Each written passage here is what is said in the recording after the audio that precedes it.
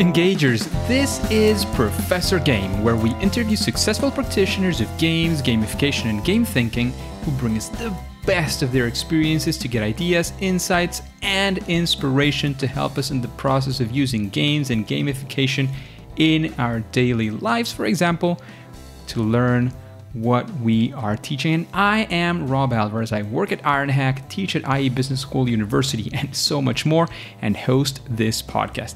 If you have an extra second, please go ahead and subscribe for free to our email list at professorgame.com/subscribe. Engagers, welcome back to another episode of the Professor Game podcast, and we are with Tracy J today. But Tracy, before we kick off, are you prepared to engage? I am, Rob. Let's do this because we have today the creator of the Feed Your Ninjas movement. She is the author of How to Feed Your Ninjas children's book, and she's currently working on an idea for a video game app that helps you, feed your ninjas. Having overcome an autoimmune disease, she's an advocate for being in control of your own personal health. And she hopes to inspire others to take charge of their health, but realize that it would be easier to start at the foundation, and that is children. So, you'll see how we are going to be sort of weaving all these topics throughout our conversation. But before we kick off, before we start with the questions, is there anything we left out? Oh, are you talking to me, Rob? Yes, of course. No, I am ready to embark on this and educate your listeners on what I have and tell them how I do it. That sounds great. So talking about how you do it and what you're doing, what would you say if I asked you, what is a typical day, a typical week? What does it feel like to be Tracy J nowadays? Well, Rob, I am focused on self-care. And my everyday is getting a workout in. My everyday is making sure that I feed my ninjas. And I love to explain what that is, given a chance. That sounds absolutely great. And talking about those things and talking about feeding your ninjas, I'm sure you've been doing this for a while, and this movement that you're creating has had its ups and has had its downs as well. Talking about those things, we also like to kick off with a very deep question in that sense. And it's about one of those times when things just did not go your way.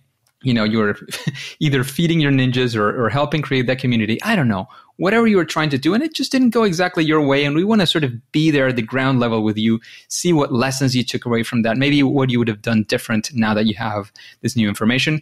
However you want to approach this one. Oh, gosh. So, yeah, it's been a journey. I'll tell you that. I guess starting out, I've done a lot of things over my last several years, maybe 30 years, and always looking for that one thing that's going to be my purpose. And this one is, and it has been a challenge, let me say. There's many different avenues I've gone down. You just find out what's not working and you kind of regroup. You kind of never second guess, just kind of go, okay, this isn't working. And you go over to this avenue. And if certain things come your way and you explore them, like for instance, you reached out to me, and this necessarily isn't my audience, but I just found that this is a really interesting situation, and I'm going to seize the day. I'm going to take advantage of whatever comes my way. And I feel that there's purpose in that, given the opportunity, and you just take it and try it.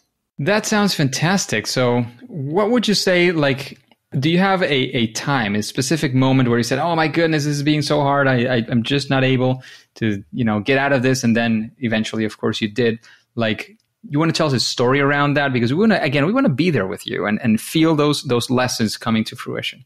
Okay. So yeah, this is a hard thing to do when you create something and you put yourself out there and you desperately want others to see your vision, and you go down, you make several contacts, you reach out to numerous people, hundreds of people, and it may not resonate until someone comes to you. I'm finding that that's what's happening right now. I've reached out to so many people, and you're knocking on doors, you're asking, you're telling, and really what happens is when they come to you, and this is the situation where I'm finding now, I have several other podcasts lined up because I have piqued an interest and I found the right person who sees my vision. And I think that's the key is finding those that will see your vision. And then once one person does, I think that other people will kind of go, oh, this person did. And so that person will, and I don't know. That's what I'm hoping for anyway. It's been very challenging. And I want to say every day I want to quit. Every day I want to just go, what am I doing? But this is put on my heart so intently that I just want to keep on going. So that is absolutely great. And can you tell us, because that's one of the things that we were sort of beating around, is what is this whole Feed Your Ninjas movement, and how did it come about? Okay. It's a very personal journey. And I think that a lot of purpose-driven missions come out of adversity. And mine was, I had a sibling that was diagnosed with cancer and was told that chemo was not going to be as effective on his type of cancer. And so I was intent on helping and fixing. So I went into this whole researching the alternative cancer clinics. And I was fascinated that they all had the immunotherapy aspect to it. So I'm like, immunotherapy, what is, we've heard of the immune system. What is it? So I went researching and I became fascinated with what it is. It's just not this arbitrary word. It's these cells we are born with. They're innate cells. They're the natural killer cells. And these cells actually seek and destroy other antigens like viruses and precancerous cells. So when I read that, I'm like, oh my goodness, this is fascinating. So I wanted to find out more. I was like, okay, we have all these cells that are these little armies, with these armies are out there attacking the bad guys that come in. And I just wanted to know more. I wanted to know, how do we keep these armies active and functioning? So I researched more and I found out the answer. And the answer are those ninjas. There are ninjas. And their ninjas are out there and they are armies and they are battling on the battlefield daily to keep us well. So any bad cells that come our way, they actually seek and destroy them. That sounds absolutely fantastic, Tracy. And as you can tell, there is a very playful aspect to this because, again, it's geared towards children and it is very playful. But as you've known from our previous episodes, Engagers, this is an approach. This is a way of being playful that works very well on children and can work very, very well on other audiences as well. And that's why we're diving sort of deep into this topic today. That's why we want to understand how this playfulness is involved in the Feed Your Ninjas movement. What is it? What are the stories that you were kind of telling children to get through to this? And that's the next place I wanted to get to, Tracy. How do how does this happen when you're telling this to children? What is the idea you want to get them through? Like, how does this whole thing work? Yeah, well, children like to be entertained and they like play. And so when I created these ninjas running around in my mind, they're wielding bananas and asparagus as weapons.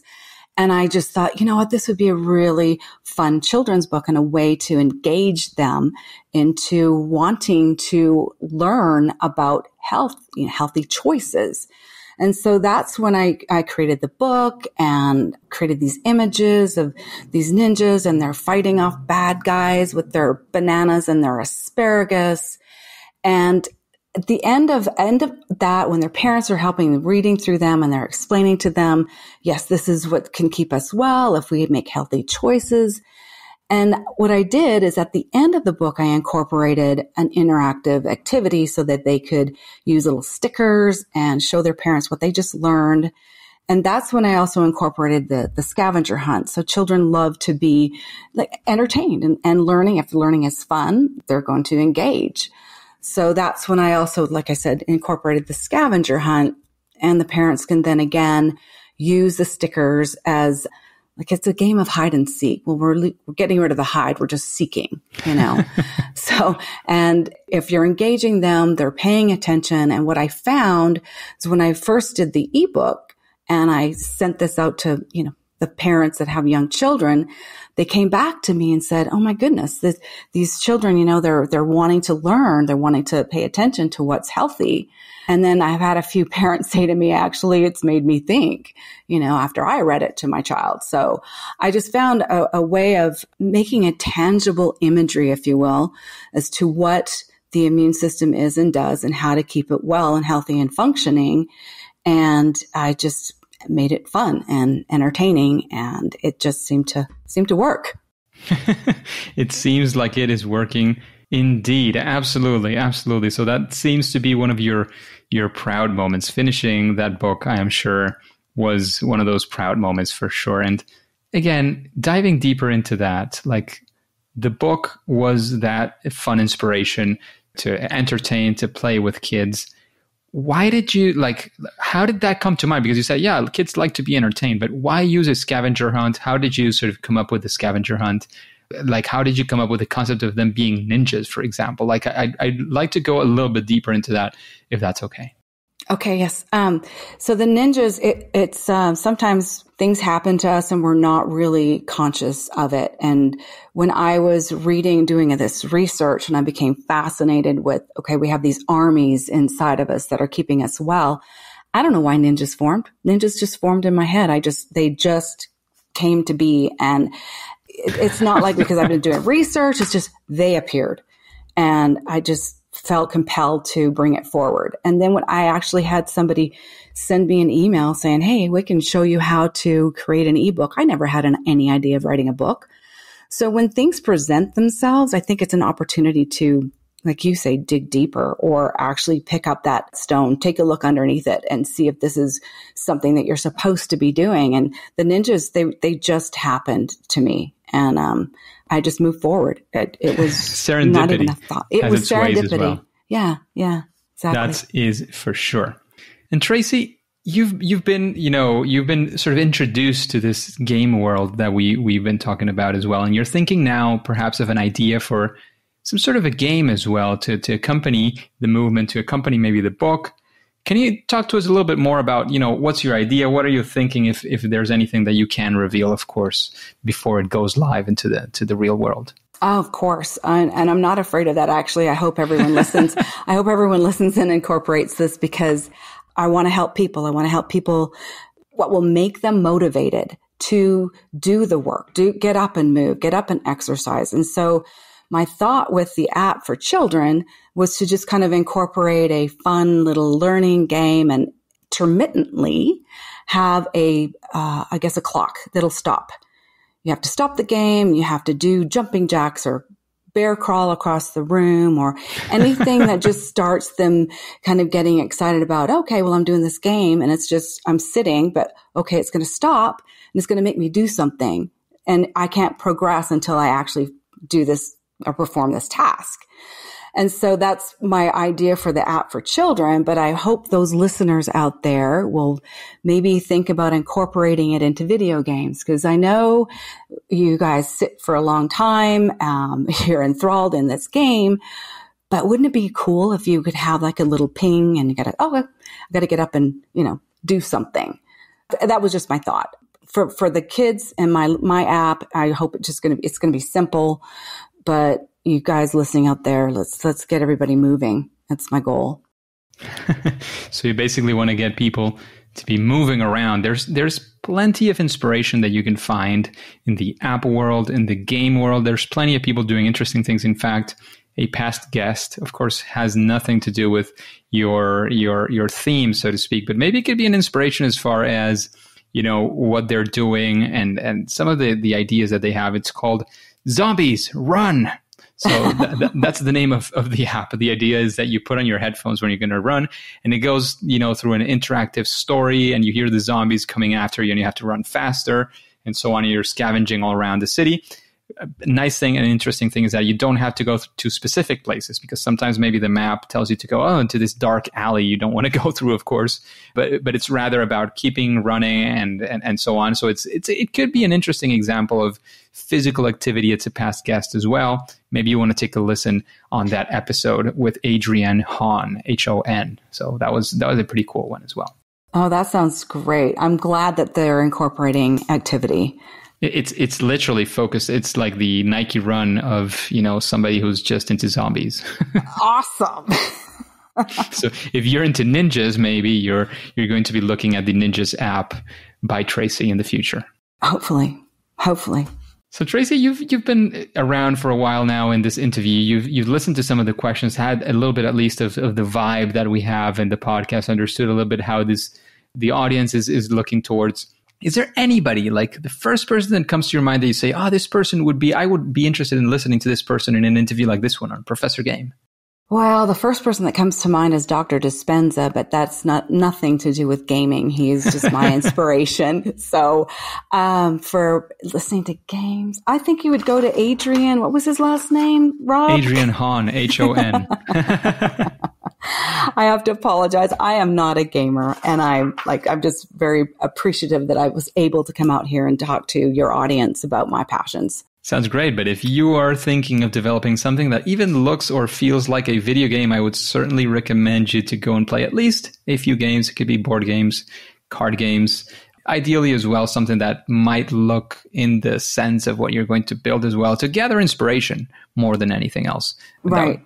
That would definitely be a recommendation I've heard from many guests and that I give away myself, at least this time for free. Oh, okay. Good advice. If anyone has any suggestions where I should go, I'd appreciate you reaching out to me. Sounds absolutely, absolutely fantastic. And what would you say in the world of that you're being at, this whole, immune systems and teaching this to kids? What would you say is your superpower? That thing that you are passionate about, that you do great, or at least better than most other people?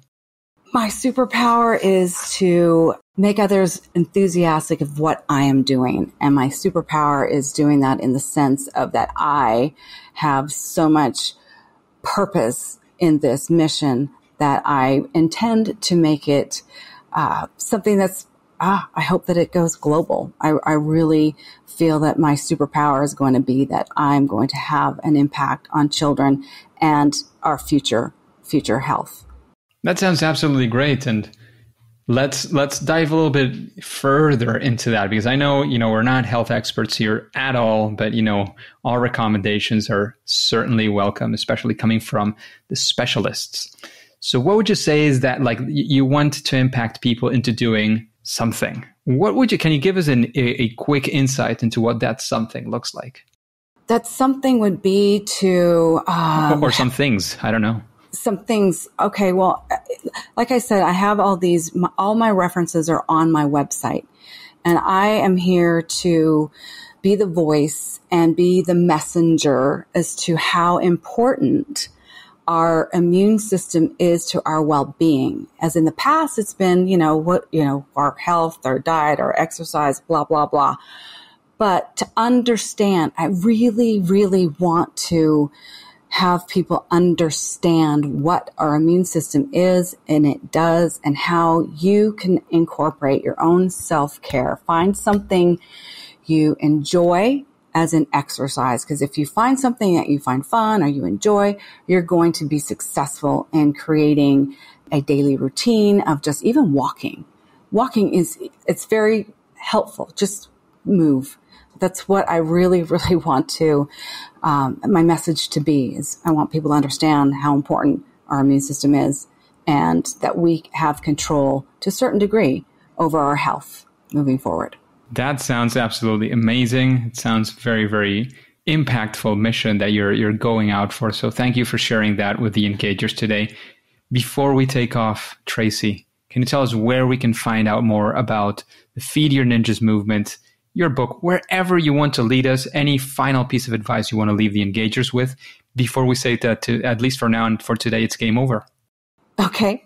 Yeah, sure. So to find all my references, everything's evidence-based. You can go to www.feedyourninjas.com. You can read all my references there. If you were wanting to download a fun activity, if you have young children or if you know anyone that has young children, I'm offering a free download activity. And you can go and find that at www.bycarrie.org, which is BYKARRI.org. and you can click on a download for the ninja activity. If you are wanting to learn more or help me with my mission and wanted to read my book, you can try Before You Buy, the ebook. And then once you do that, if you want to purchase the book, you can get a discount for what you paid for your ebook towards your hardcover. And all of that, it would be helping me get my mission out there, helping me spread the word. And you can share my information with all your friends and family members. I'd really appreciate it. Just feed your ninjas, everyone. That sounds absolutely fantastic. Thank you very much, Tracy, for joining us today in this adventure with the Engagers. However, at least for now and for today, it is time to say that it's game over. Hey, Engagers, thank you for listening to Professor Game podcast, and I hope you enjoyed this interview with Tracy. And I'd like to know if you have any questions that you would like to ask other guests, future guests. Please go ahead and go to professorgame.com/question and ask your question. And if it is selected, and I think I would rather say once it is selected, it will come up in a future episode and you will get answered live during an interview. And remember, before you go on to your next mission, before you click continue and go next onto your next mission, remember to subscribe or follow using your favorite podcast app. This is done absolutely for free so that you can listen to the next episode of Professor Game. See you there.